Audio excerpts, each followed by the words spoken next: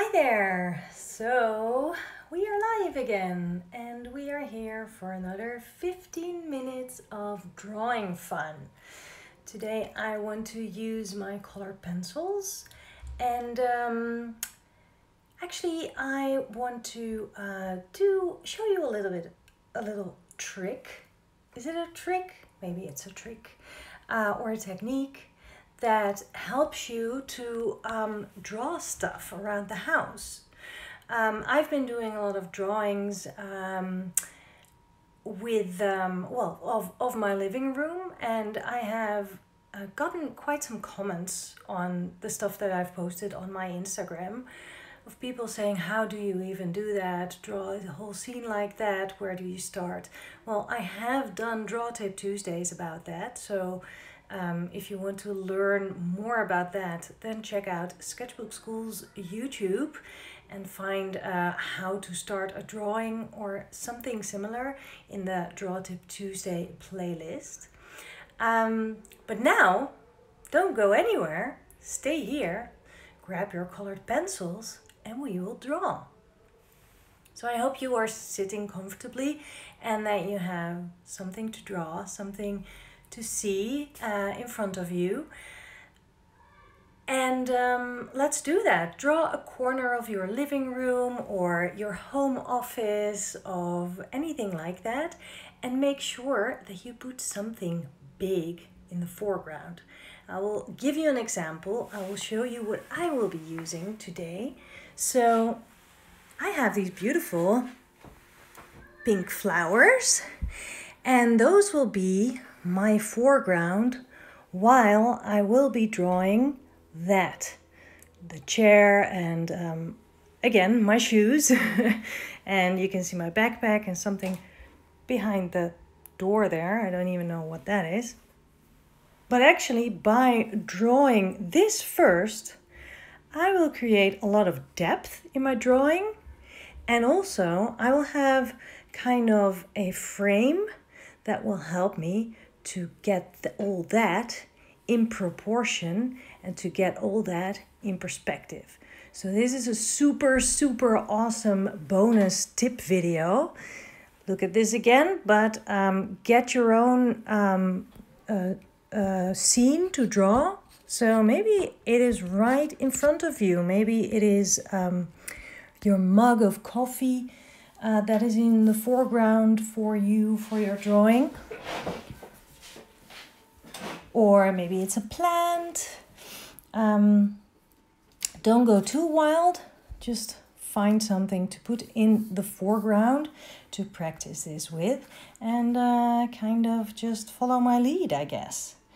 Okay, so I will be drawing with colored pencils. I found a few colors that will definitely work for me, for my scene. And I'll try to keep it all here. I am casting shadow on my drawing because I have swapped my space so I could actually show you that, or use that view and show you how to use your foreground in order to draw the background in a simpler way. All right, so what I will start doing is I will start drawing that flower. So actually, no, what I will start doing is not just the flower, but I'm going to look at the edge of my table with the vase on it. I'll draw that, and then from there on, I'll draw the flower and I'll draw the rest. All right, I'll just use this pink one just because it's fun. And this is the edge of my table. I will turn off the comments before I forget. I hope then you can all see. And there we go. That is the vase. And just draw the vase so I have a start. There we go. That's a great start. And I'll grab some green. I'm just really not looking at the background at all. I'm just really focusing on the foreground. But I don't really need to go into a lot of detail because that is not really what this is all about. So, and maybe I don't even draw the rest of the flowers. There's 5 of them, but I want to focus on this part. So that's what I'll be doing. And I'll just quickly draw the petals the way I kind of see them. Kind of all over the place, which I kind of like. And there's the other one. And I'm not worrying about it being very accurate. It's just that I can use these shapes to fill in the background. So now I have a fantastic frame actually to start drawing the rest. So what really helps too now is close one eye, because then you filter out depth and you can actually really focus on what is where according to your foreground, if that makes sense. So what I can see is that actually the leg of the chair is touching the edge of my table, and I'm looking at the negative space as well. I hope this is not too technical, but well, if it is, then I'm sorry about that. This is just a free lesson. And here's the, I think it's around here, the other leg, and then I'm going to draw the color of the chair with the color of this pencil. And now this peeps right in between those 2 flowers, and that's just perfect. And of course you might be wondering, but what if I draw my foreground wonky? Won't then everything else be wonky? Yes, it certainly will. And you will see that my drawing will be very wonky too. But at least everything, the wonkiness, is in proportion. So then suddenly it all makes sense, or at least a little. And if it doesn't, then at least you have been enjoying a little bit of time solving a puzzle, because this is really what it feels like to me. Trying to find those milestones, those places where certain shapes meet each other again. And by adding all that up, you are making your drawing. I'm actually going to color this like this. Just a little bit of color.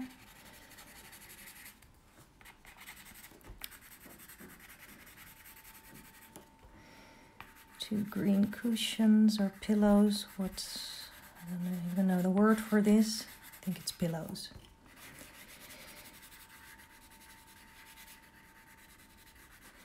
A little bit of shadow. Let's color in this chair too. Let's do a little bit of bold coloring.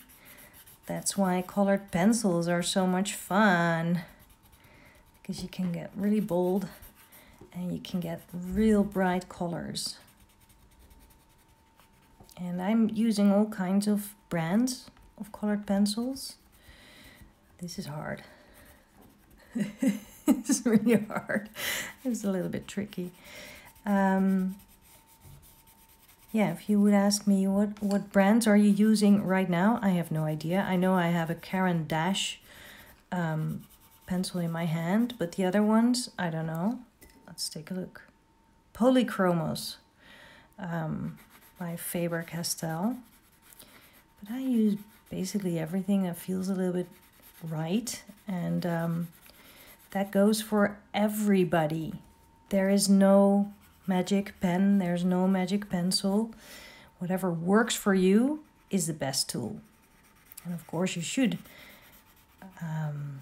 experiment, not just stick to the same tool or the same subject every time, but if something's good, it's good. And then you can, you know, go and find other stuff that might be better, but if it works for you, why would you? Okay, so as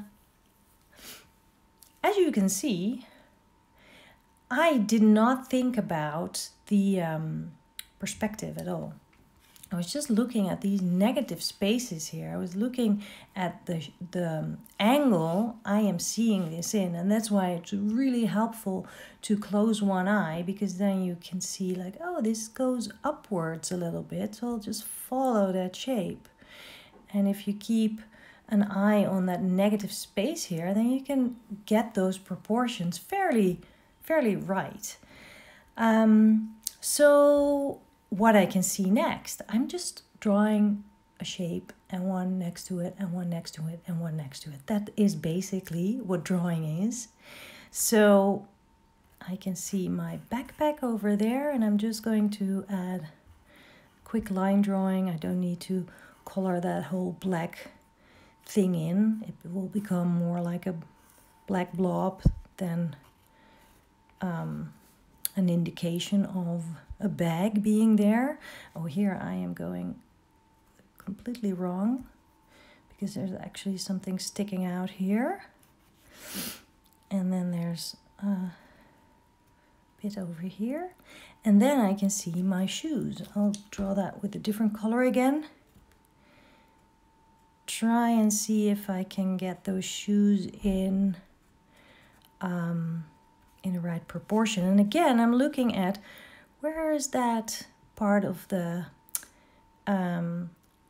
backpack, and where is that in proportion to my shoe. So I actually drew my shoe too long, but that's okay. I'll just go with it. There's two shoes over here. I'll just quickly fill in a few details. I like how I am now zooming out of that zoomed in drawing of yesterday. Full circle. Okay. No need to go into detail too much. I really did make this way too large. I put this in proportion. Now I see that this comes only, the top of the backpack comes only around here if I look again. So yes, as I already said, it will be wonky and there will be things that are out of perspective, but that's all fine. I'll just give this a little bit of texture. Hopefully that makes the shoes stand out a little bit more. And let's not fiddle around too much with it. Okay.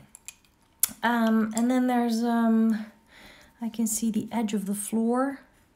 This is where the wall is, this is where the floor is. And there's also, I can hardly see it because it's partly behind the flowers, but that is the corner of the room. And then it goes right here. No, actually I can see it here. Wow, again, close one eye, look at the angles, and then you see that this is actually really crazy angle. Hard to believe, but this is really how it is.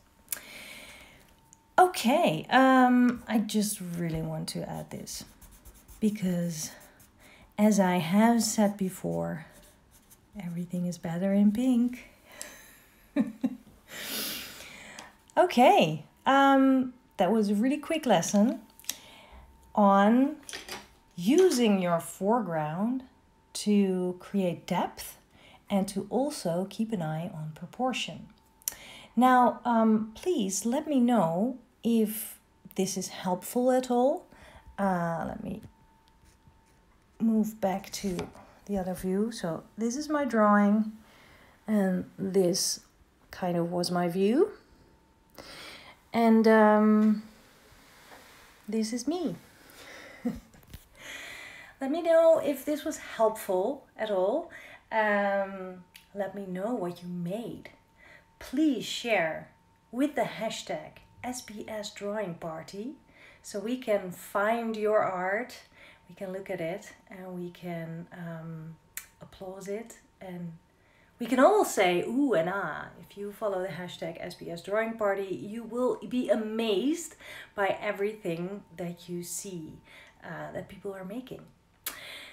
Thank you so much for joining me again.